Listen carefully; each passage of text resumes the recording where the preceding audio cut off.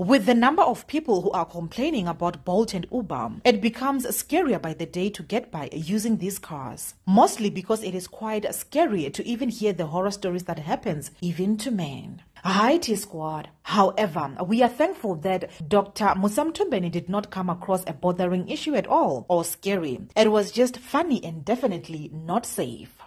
Baby, Tata Ubers What? is wild. What? You look at an Uber, it say a Toyota Corolla is coming.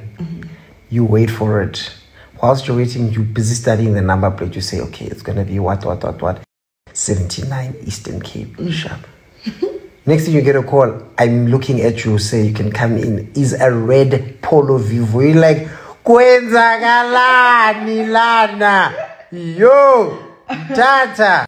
Baby, you know what else they do? What?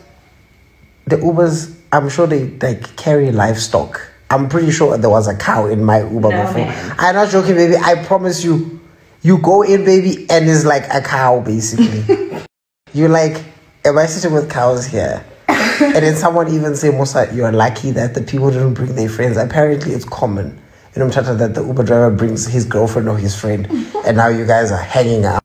Hey, Tata! Whoa. Musa says there was no professionalism in the whole issue because he was shown a different car of a different plate number, but a totally different car of a different plate number arrived. What was your most shocking experience with Uber and Bolt, T-Squad? Do leave your comments down below. I love you.